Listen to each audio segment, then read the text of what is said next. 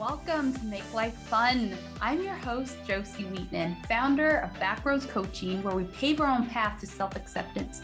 Think of me as your self-love bestie, here to guide you, support you as you let go, rewrite the thoughts and beliefs that are blocking you from loving yourself and living your best life. This season, we are talking business, pleasure, love, money, and of course, all things motherhood.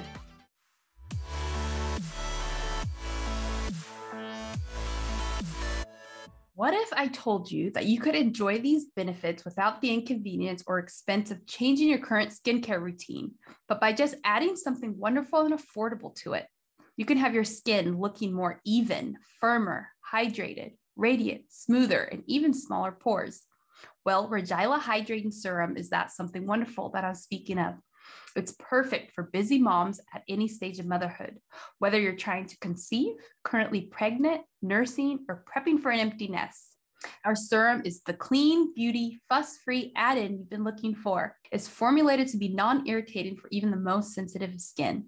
It's full of beautifying botanicals and features hyaluronic acid, niacinamide, and vitamin C. This is the ultimate anti-aging trifecta. It sinks right into your skin effortlessly between your current toner and moisturizer without feeling greasy or sticky. It's unscented and also free of toxic ingredients that could harm your health.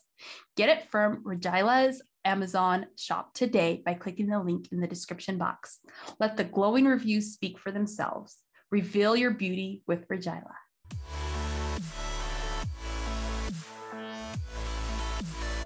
Listeners, welcome to the Make Life Fun show. As you know, I'm your host, Josie, and today I have a treat. My gorgeous friend, Kate Kripke, is here today on the Make Life Fun show. Welcome, Kate. Thank you for being here. Oh, I'm so glad to be here. I'm already having fun.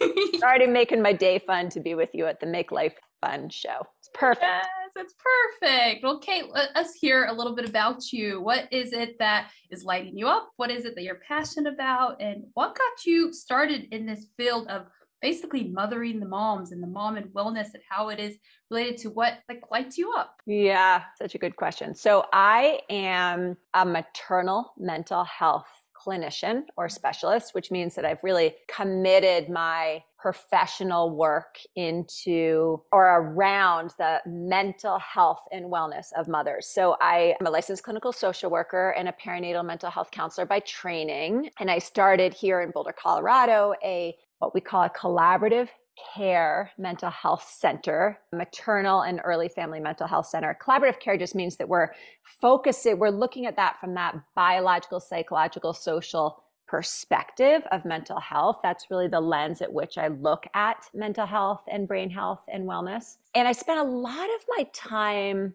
treating or supporting symptoms of depression and anxiety in my work with moms, whether they were brand new moms or moms with older kids. And quite frankly, Josie, while I really value psychotherapy, I think it's very useful for a lot of reasons. I think one of the things that happens when we are treating depression and anxiety is we sometimes can get kind of stuck in the things that aren't going well. And it's the opposite of fun, by the way, right? And so I think I'm really focused right now on helping mothers, whether they're new mothers or mothers with older kids, to think about what does it actually mean to take care of our brains and our bodies in the way that helps us feel good?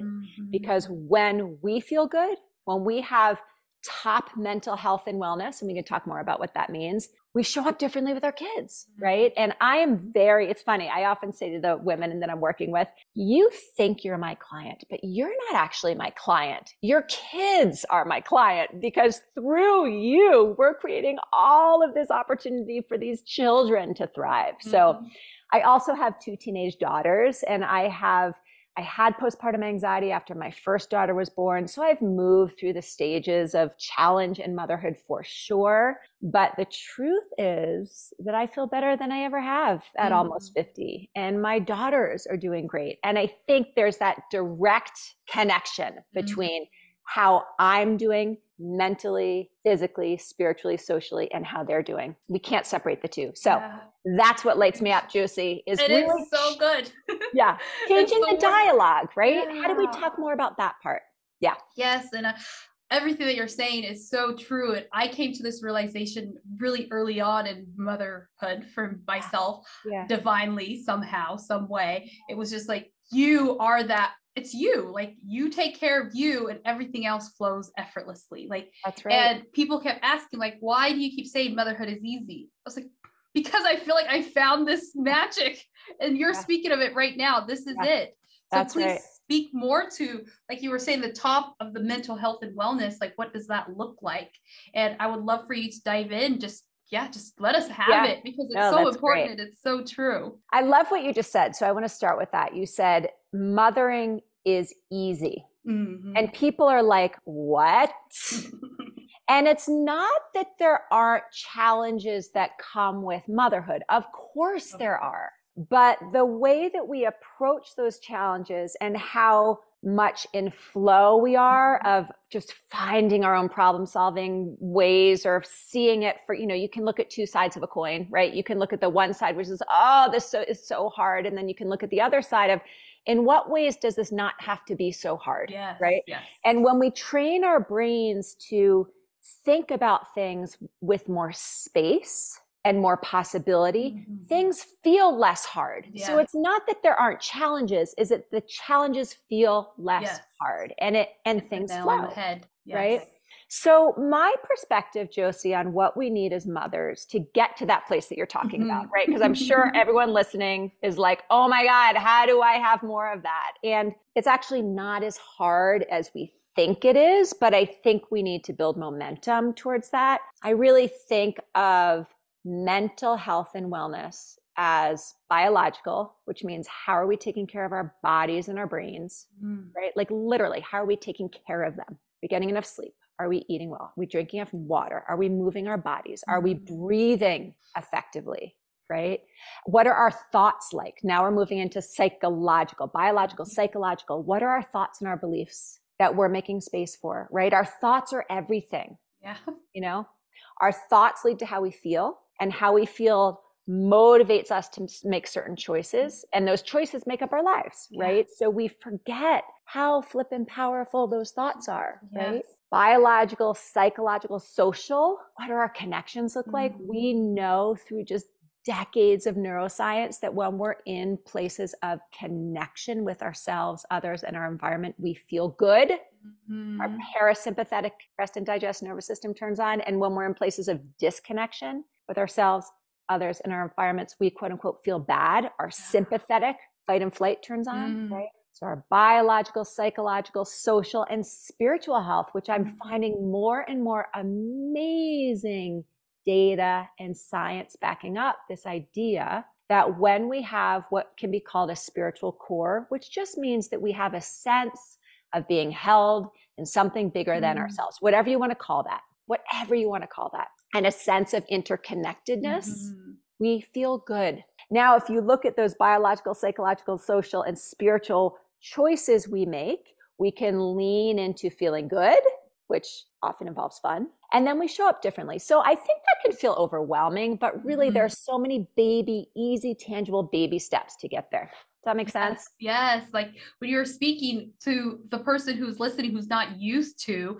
having to think about their physical, their thoughts, and how are they being in the world and their connection to others, especially as the new mom, because my son's going to be 18 months soon.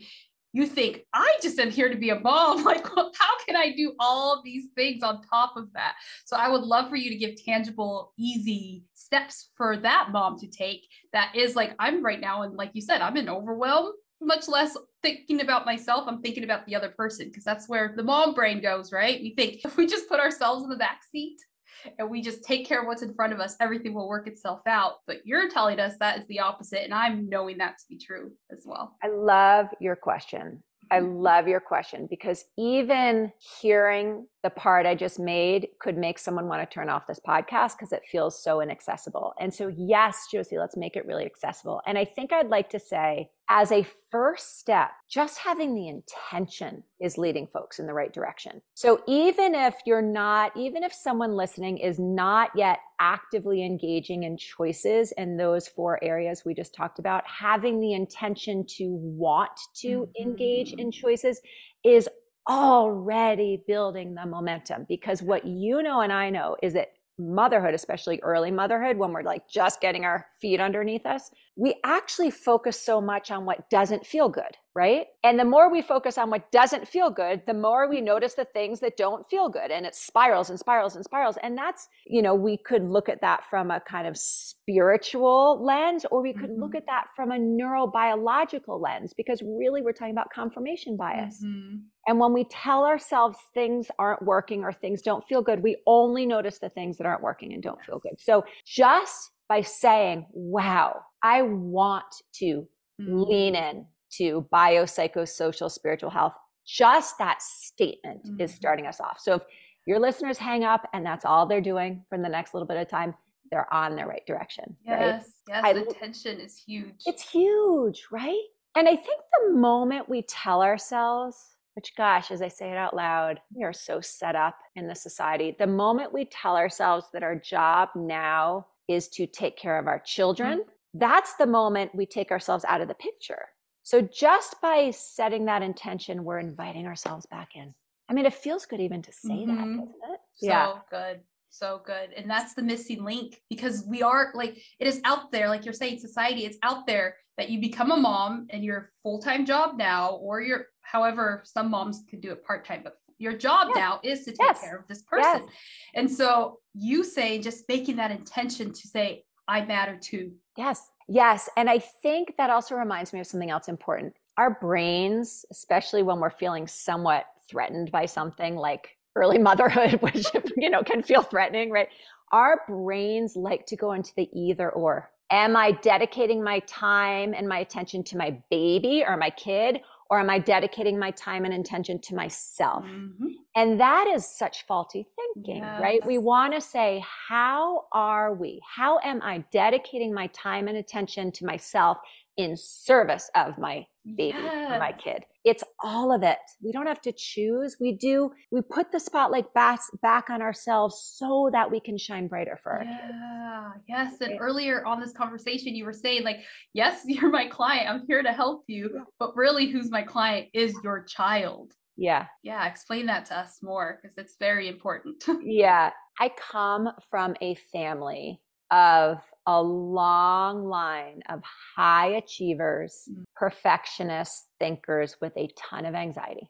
We don't have perfectionists without anxiety, right? I mean, the two go hand in hand. And I was raised in this environment, and I grew up with a lot of privilege and a lot of opportunity and parents who loved me, no doubt. Right? Even with that, I was raised in this environment that energetically or emotionally didn't feel good, right? Because there was so much anxiety in the air my parents were breathing, in my parents, so it was in the air I breathed, right? And I struggled with a ton of panic attacks and anxiety when I was a kid, a ton. I never felt like I was sort of good enough or cool enough or X, Y, or Z enough to be embraced. And so I was constantly trying to be something that I didn't feel like I was. And that internal conflict created so much stress and anxiety in my body. As I got older and started my own personal journey of work, I began to realize that anxiety was never mine to begin with. Like, sure, I was a kid and there's plenty of things in being in this human body that are uncomfortable. And I would have had to learn how to manage that discomfort and move through it anyway. But what I was experiencing as a kid wasn't just that. It was actually both of my parents' anxiety on top of what was mine. And when I think about the work I do now with moms, that's why I do the work. So back to your question, right? As mothers, if we can kind of manage and take care of and and take personal responsibility for our own anxiety or our own distress or our own trauma or our own whatever it is, so that our kids don't have to bear that burden, giving our kids the biggest gift in the world. So that's what I mean. Yes, you are my client because you and I are doing the direct work, but who is the beneficiary of this work? Your kids and their kids and their kids and their kids. Yeah, the ripple effect is just, it's ginormous. That's the only word I can think of. Like, it is just oceans deep, oceans wide. Like, it gives for generations to come. What do they say? You heal yourself and you heal 7 generations in front of you and 7 generations behind you. That's right. That's right. And it, like, literally back to your question about how do we make this tangible, simple steps? It starts by listening to a podcast like this. You don't have to jump in and have 10 biopsychosocial spiritual tasks you're going to do today. That is way too much. It starts by being curious about these conversations and understanding that actually we have such a big part in creating the life that we want, that feels good, that is based on health and wellness. And in doing that, we open up the portal for our children to have a life that they want, that's based on health and wellness, right? And then they inherently have that, and they open that up to their children, and on and on and on. And to your point, I agree. I actually think whether you're someone who believes in past lives or all the many lives in this one life, we're healing things that our parents didn't have time to heal in their lifetime, right? So you're right. It goes in both directions. It goes in both directions, which then you are taking yourself not necessarily out of the picture, but it helps hold you in a place where it's not selfish, because that's the word that was thrown around to me at a very young age, when I knew intuitively taking care of myself was my responsibility. But the word selfish got thrown into there. And that is a word that will stop you right in your track, especially as a mother. It's so interesting, isn't it? Because I really have, that word is thrown around so much. And I've sort of, in many ways, gone back and forth between, let's change the word to self-full. Because when we're full, we have more to give. And then part of me is like, what's so wrong with being selfish?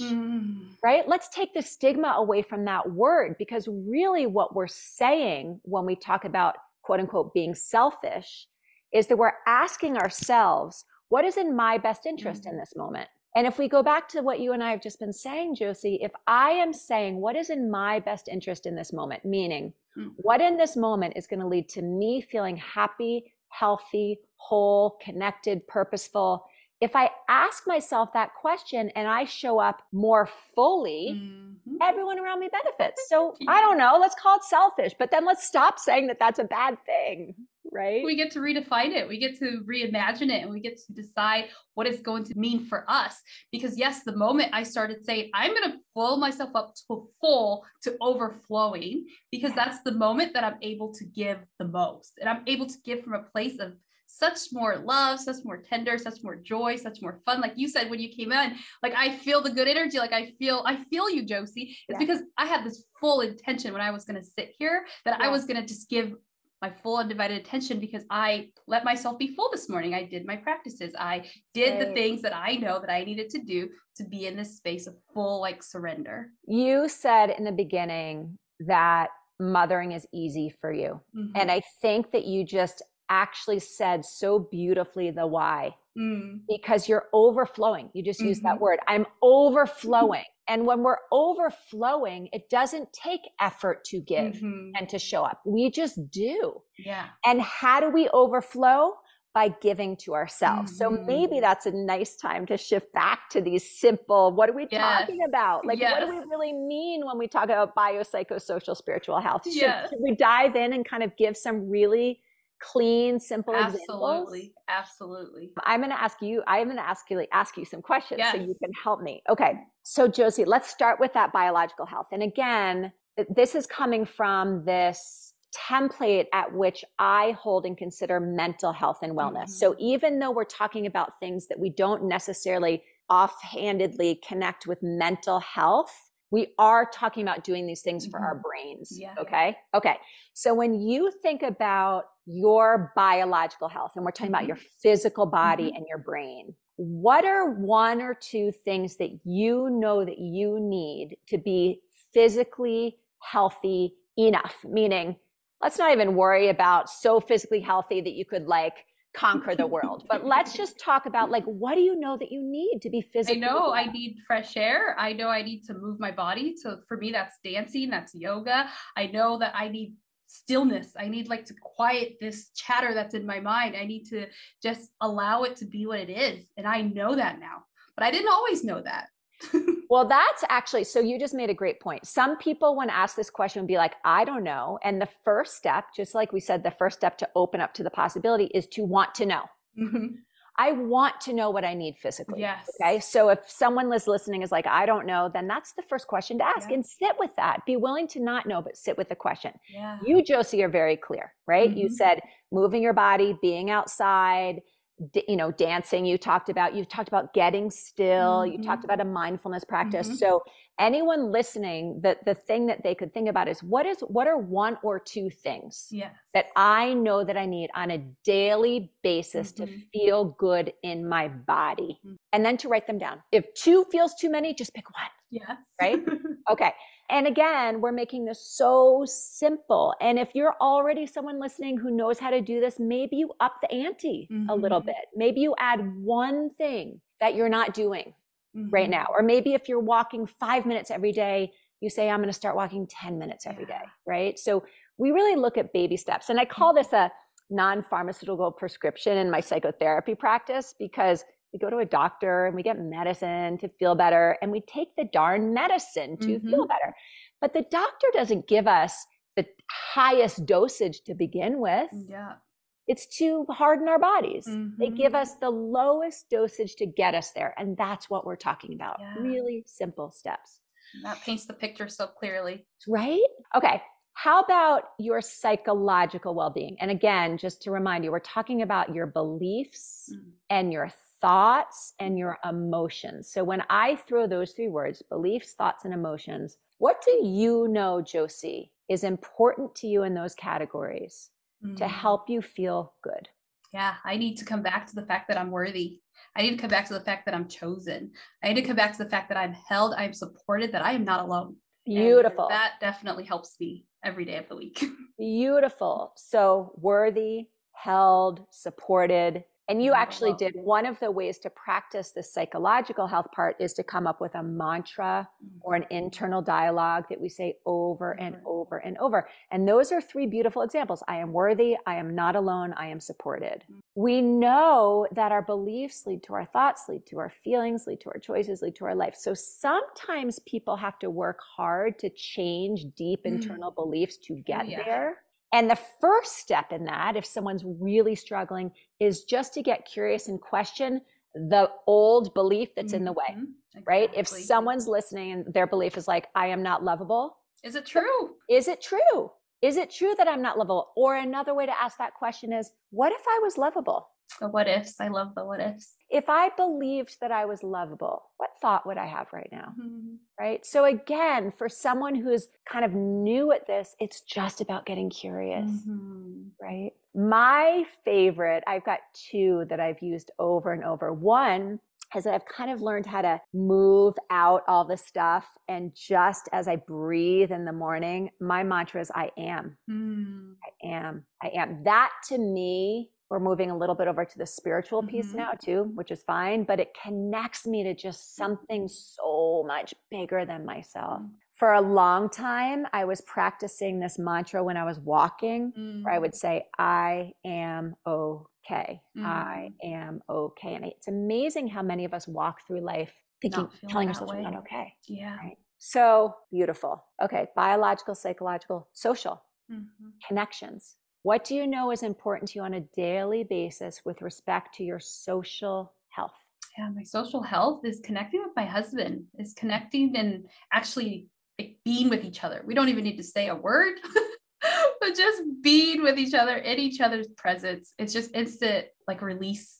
Instant. Again, this is where I get so like sparkly about neuroscience, because it's flippin' fascinating. Is literally, that is when you're being with him, you're in connection, and all of your stress is reduced because your parasympathetic nervous system turns on, rest and digest. You feel that in your body, right? Instantly. So if someone wanted to practice this sort of, what's the thing you're going to do to tend to your social health? Someone could think about any ways of connecting. Can you actively commit to hugging one person each day, to looking at one person in the eyes, right? When you're checking out of the grocery store, and sometimes I'm like, thank you, and I think I'm looking at them, but I'm not actually really looking at them. Taking that extra beat to connect with someone's eyes is like a bath to your nervous system. Oh, wow. Right? Putting your hand on your heart, even if you're not saying anything, that's connecting to yourself.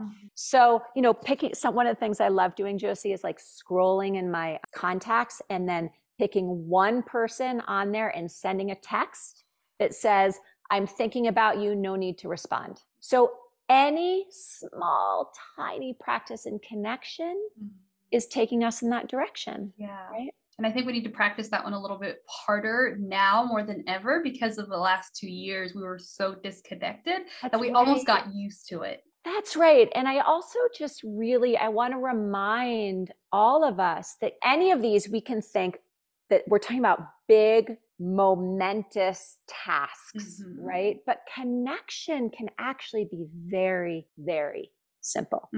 We don't need it to think about connection means I have to go out and have a girls' night every Friday night. I mean, that's amazing if you're ready for that. I think there's nothing more than being in community with people, but it doesn't have to mean that. It can literally mean doing something kind for a neighbor out of the blue. It can mean smiling at someone when you pass them in the street. It can be so tiny. Yeah. This is perfect transition over to spiritual health, because that sense of interconnectedness, it is so profoundly supportive of mental health and wellness. There's an incredible psychologist that she's my new hero. Her name is Lisa Miller. She has studied the science of spirituality and has actually shown through all exceptional sound clinical data and research, brain scans, all these things, that what she calls a spiritual core, that sense of interconnected, that sense of being held in something greater, is more protective of depression and anxiety and substance abuse than anything else. Wow. Than anything else. Wow. And some people might call that God, and some people might call it energy or spirit or inner wisdom. It doesn't matter what you call it. She does differentiate this from religion, although I think there can be an overlap, of course, but it literally is so protective to think about being held within a system that is beyond our capacity of understanding. Yeah. It's bigger than life. It makes you feel like you are, like you said, you're small. Like it makes you feel like you are like a baby. Like the image I get is you just are this baby who's protected. That's right.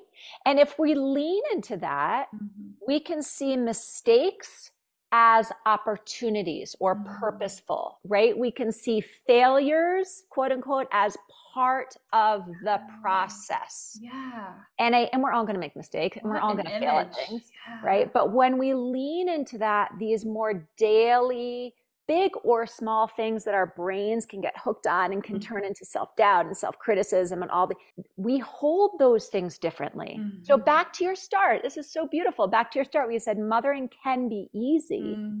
That's what we're talking about. If we make a mistake in mothering, we can see it as not a problem. What do you do if you think about this spiritual health piece, right? We did biological, psychological, social, now we're into spiritual. What's your daily practice in accessing spiritual health for you? It's just that mindfulness again. It's that connection to source. It's the fact that I know that I am held. It doesn't matter what I believe, what I think about myself. There's something greater, bigger than me that loves me more than anything. I can't even fathom the amount of love that this universe, this creator, this source has for me. Like I can't even fathom it. Like the love I have for my child, I think is so big and grandiose, but it is bigger and bigger and bigger than that. And so for me, when I have that, when I'm having those hard days that I'm like, oh, I just want to go under the covers, not come out. I'm like, it's okay. Go under the covers. It's okay. That's right. That's right. And I'm hearing that word you started with again while you're talking, which is overflow. Like that love, when you connect that, it's overflowing. And you are part of it. It's inside you, it's outside you, it's you overflow it to your kiddo. Now it's part of him. I think you have a son, right? And he gets to, and then we know that babies are overflowing with love because they're like baby magnets, right? They're like, we all come, right? Because we want whatever that baby's got, right? So it just grows and grows and grows and grows. It's so big. So if we are, as mothers, if we are tending to our biological, psychological, social, and spiritual health on a daily basis, teeny tiny things, they don't have to be big. We are doing that in service of our children. And if someone's not a mother of a child, I happen to see women in general as maternal beings. So we're mothering a pet or a plant or a home or a community, right? And I actually believe that men have a maternal part of them too. So we can even bring this conversation of mothering and what needs to happen for us to show up as good mothers, even beyond just this parent, child, mother, child dyad, right? It can go even bigger than that. Yeah, it can. And I love that you're being so like including all, because it's true. We all have the feminine, the masculine inside of us. And we get to decide what we're activating at any given time, but we're not taught these things. That's right. You know what's so interesting? I love the name of your podcast. And part of why I love the name of your podcast is that we can, for me, fun can feel really burdensome sometimes. Like I'm just at 50 learning the value of leaning into fun because I've sort of taken myself and everything in my life so seriously up to this point. Like I didn't love playing with my children. Play seemed like, oh my gosh, such a burden. And I think I've loosened the definition of that to understand that, again, if I'm feeding myself in the ways you and I just workshop together, I feel better. Those choices lead me to feeling better. And when I feel better, I have such a direct access to joy. And when I'm experiencing joy, guess what I feel? Fun, right? Do you feel fun? That I'm like more out into the world. Yeah, more likely to dance in the kitchen or smile with someone or find something humorous or be playful, you know? Yes, and that is so true. That is like 100% hit the nail on the head, that when you're feeding your soul, your mind, your physical body, and your spirit, you are able to include a little bit of fun. If like at the beginning, when we started, if you're left with nothing, like the image I have is like this tree that the wind is blowing so hard that all the leaves are just coming off and you have nothing. So why would you want to have any fun? Well, how could you even? Exactly. How could you? But I think what I am just sort of wanting to get across, which I know you like taste and feel so inherently, is that all we have to do is pause and pivot to get there. So even if our kids are crying and our partner's had a crappy day and there's dishes in the sink and the house is a mess and like life in this moment, the external parts of life feel really burdensome and overwhelming, we can ask ourselves in that moment, what is a thought I could have that would feel good? Or what is a choice I could make right now that would lead to joy? So that it's the both and again, even when the external environment is chaotic. And what do I mean? What's a thought I could have? I love my child.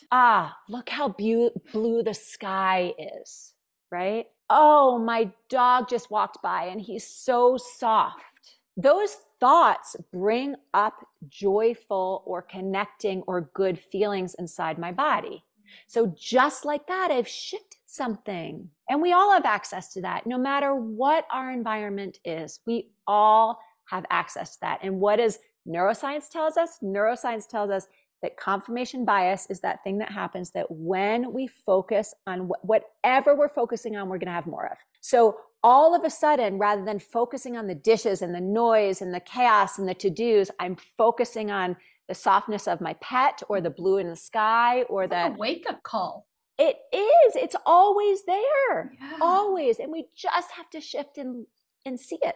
And then we Yeah. see more and more and more. Yes. It's that anchor is what it's going to anchor you in the present moment. Totally. And that question that you ask yourself, like, what could feel better? That's just a gift that you give not only to yourself, but the chaos that's going on. Well, right. Because if you're the mom in the situation and you shift your energy or your state of being, everyone else is going to follow. Oh, that's how it works. Gosh, so true. So what are you doing now at Fabulous Beautiful 50 to bring more fun and joy in your life, Kate? I'm going to giggle first because I actually turned 50 in February, but I'm so proud of turning 50 that I am already saying I'm 50. And then some people are like, don't want to say how old they are. And I'm like, are you kidding? If this is 50, bring it on. Oh right? My gosh, I love that so much. So what am I doing? Do you mean personally, professionally? Where's personally, Kate? Yes, great. Okay, so here are my non-negotiables in my world. One is that I have a very committed mindfulness and meditation sitting practice. And so every morning, actually my morning routine in general is really important. And I think you and I may have had a conversation about this last time we were together, but there's so much talk about how the first 30 minutes of our day really sets us up for the rest of the day. So my 30 minutes looks like I wake up around 6. I always lie in bed for a little bit just to sort of have this practice now where I lie in bed and feel the comfort of the bed. And not because I want to go back to sleep, but more because I'm like, oh man, I'm starting my day so comfortable. Right? And then I get up. I'm a big coffee drinker. So I love my cup of black strong coffee. Love it. I read something really sort of a spiritual, some text that feels good right now. I'm reading this book called Into the Magic Shop. I don't know if you've heard it, but it's by a doctor named James Doty. And he's a neurosurgeon actually. And one of the things I love, which I'm sure you're getting from this podcast, is I love the overlap between science and spirituality. There's so much overlap. You can talk about it from whatever direction you want, but it's all actually the same. And so he really talks about the magic of thought and intention, but he's a neuroscience, so it's a scientist. So it's really beautiful to see the overlap. And then I go and I sit and I have and my sitting practice is very quiet. I follow my breath, kind of settle. I open my heart, get ready for my day.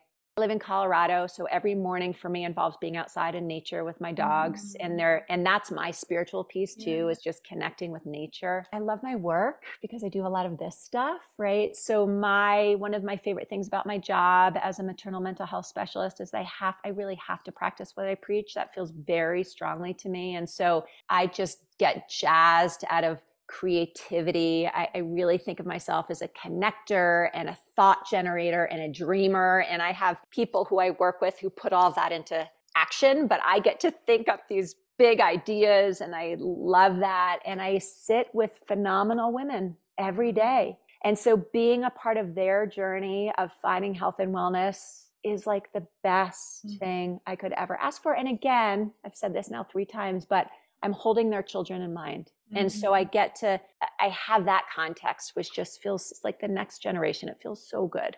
I have a book coming out, which I'm really excited about. That's a big step. It's called Reinventing Supermom.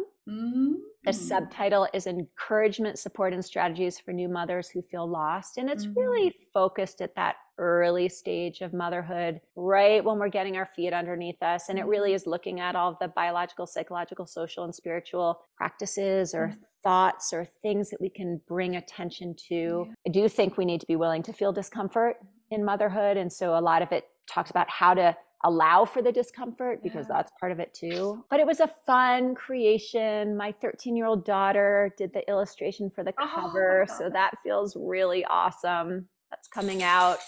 It's in production right now. So it should be in my hands soon. Thank you. Oh, that's huge. Thank you. And I think that subject in itself, like finding yourself in motherhood, like nobody talks about that piece. Like I heard all the things about motherhood from everybody, but nobody told me that there is an actual rebirth when you give birth. That's so interesting. I don't mean to dive into a whole other subject, but I just think what were the messages that you were told that you grew up with? Motherhood is hard. that it is hard. You have to sacrifice. The word sacrifice came in so much. Like that was what was anchored on my heart throughout. Even when I kept saying, I'm going to be the fun mom. That was my belief that I wanted to instill in myself. But the belief that I instilled was you sacrifice yourself for your child. And that's just what you do no matter what. And so that started me off real good. That word inherently induces pain, a feeling of pain, doesn't it? Sacrifice. Absolutely. It's like it's like just in the word is tightness and tension and pain. And even when you have the best of intention too, like I said, I was going to be the fun mom. That was what I went into it. But the moment my child was born, that was so much more powerful because of the pain, because of that emotion. Because when you tie your emotion to something, right, it becomes more bigger, more powerful, more in the world. And so, of course, that was what was more prominent for me, was that, oh gosh, now I'm going to sacrifice everything. And I was so willing. So your baby's still young. I mean, 18 months. So what allowed you to shift that? Yeah, I love that question. It's asking for help. So I had a coach and I had a coach. So I was explaining all these things that I'm explaining to you. I am sacrificing. She's like, you haven't gone outside. When was the last time you left the house? That question was like, woo. She's like, get outside. Yeah. And I know that I need that because I said that at the beginning, like that is what I need. I need nature. I need fresh air. But I just held myself up in the house and being a COVID mom on top of that. I just closed the door and I was going to be this mom. And so the moment I started leaving the house, I put Everett in a little carrier. It was like my whole world opened up again. But asking for help, which is not something that we're taught to do. Right. Because it reminds me of something else that's so important in this journey, which is that we can't just give, we have to also receive. Mm-hmm. So talk to me about that. So you were asking for help, but what was it like to receive help? Receiving help was actually, it came really effortlessly to receive help. Because I told my husband, like, I need a doula. I need this. I need that. I was just like, I just started asking for help. But it wasn't right at first, but it was when I realized that I was slipping because I am just a bright, shiny, fun, loving life person. Like that's just who I've always been. But I noticed instantly when I became a mom, I was losing that and I was losing it fast. And I wasn't living near my parents. I wasn't living near my friends. So I had to start reaching out for help. Like it was like life. It was like savers, like it was like life floaties, like help me because I'm drowning here. It's so interesting though, Josie, because it's like you intentionally gave that away. Mm-hmm. You said being a good mom means that I'm going to sacrifice myself. Mm-hmm. You also just said myself is inherently fun, loving, and joyful. Mm-hmm. And it was like you literally in a part of your brain was like, well, in order to be a good mom, I have to sacrifice all that. Mm-hmm. And then you're left with like, you're left with nothing. Time to be serious now. Yeah. And go through the day to day, take care of your kid, do this, do that, and then just go through the motions. And I grew up seeing that too. And so it was just so easy to move into that for me. And so that's what prompted this show, Make Life Fun in Motherhood, because we so need to hear it because it's not something we're taught. It's not something we see. Yeah. And that's what brought this about, where I want all women to know that they get to create the mothering experience of their dream. What do you want it to feel like? What do you want it to be like? Yeah. And you just said it so beautifully. It's like the moment you allowed yourself back in, which is inherently fun-loving, connecting, joyful, expansive. Once you allowed yourself back in, motherhood not just became fun, but it became easeful. Exactly. Isn't that so ironic? Maybe that's not the right word, but it's like, oh, it's actually fairly simple. Yeah. But we have to complicate it sometime to get to the ease. And that's why I have beautiful conversations like this on the show so that we can show that it's possible. Yeah. So that we can know that it's possible. So we can know that we're not alone. And this beautiful conversation, that is exactly what it's done today. You feel good to be around, Josie, and I've had that feeling the first moment I met you in real time when we were in person, but you like there is a way in which I feel good in my body when I'm near you and your body. And I think one of the things, just as we wrap up here, that we really think about a lot in motherhood is I want to feel close to my kids and I want my kids to want to feel close to me. And we exude things, right? Like, I imagine that baby boy loves being around you because you feel good to be around, right? And it's like, wow, if only we all gave ourselves permission to show up as our most true, authentic selves. Now, not everyone may be as inherently joyful and attracted to fun as you are. I think that's just your soul and your spirit. Someone else may have something else just as beautiful, but different. But I know it feels good to be around people who are really willing to be their true selves. And so I guess I just want to thank you for showing up with such integrity, because even though I'm not your 18-month-old son, I want to be around you. So you're offering up something to the rest of us. So thank you. Oh, that matters. And I'm going to receive that. Thank you so much, Kate. Yeah. At this point of the relationship. Yeah. Yes. At this point of the relationship. Yes, I love relationship forming. This point of the relationship, I love to give you the floor to tell us what it is that we can find you, how we can connect with you. Also, what is on your heart? Like, after having this beautiful conversation, if there's something that's on your heart that you feel that needs to be said. I think what's on my heart that needs to be said, and I'm going to say it for myself and offer it up, but I certainly invite other people to offer it up, is that as a mother, I am inherently connected to all other mother beings on this planet. And that we're all, I often say motherhood is the ultimate equalizer, meaning we can come from different backgrounds and races and cultures and, perspectives and interests and genders and whatever it is, right? We can come from all these different backgrounds. And as mothers, we all share this common thing, which is that we are paving the way for other people to grow into themselves. And that is not a small job, right? And so I just want to offer up my appreciation about being a part of something, again, so much bigger than myself, that's so interconnected and full of love. I have yet to meet a mother who it doesn't want what's best for her child, whether she knows how to do it or not. We all do. And so I think I want to offer up that participation in that, and also an offering for others to recognize that they're part of that, because it's huge, right? It feels good to me. Thank you for asking. That's a good one. I'm going to carry that with me today. It's a good one. And I'm going to take that and receive that as well. So where can we follow you, Kate, to be a part of your world? Thank you. I have a really fun Instagram feed where I offer lots of little tidbits and perspectives and kind of tips and strategies. It's at Kate Kripke, KateKrip, as in Peter, Ke. My website is katekripke.com. I also have a podcast called Motherhood Uncut, which is a podcast where I'm teaming up with sister friend who's also a mother of teen girls, and we talk about all the stuff no one wants to talk about in motherhood, but often from sort of a clinical, not clinical, but we're bringing in research and data and anecdotes and sort of helping make sense of the chaotic things.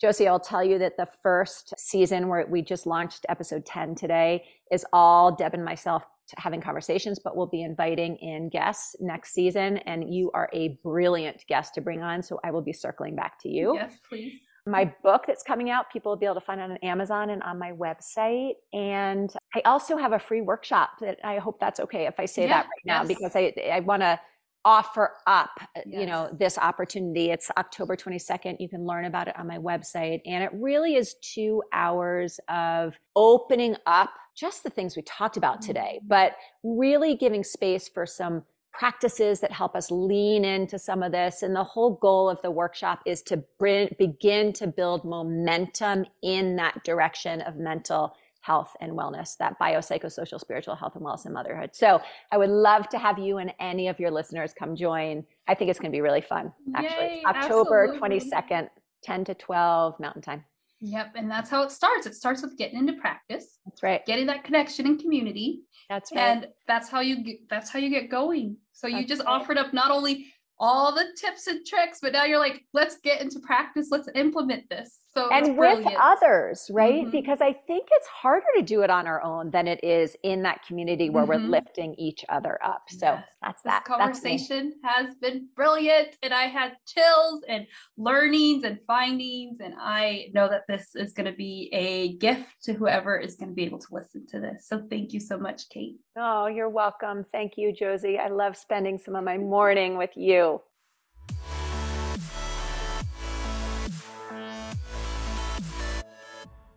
Thank you for being part of the self-love movement. Your support and care matters here. Please be sure to subscribe, review, and share.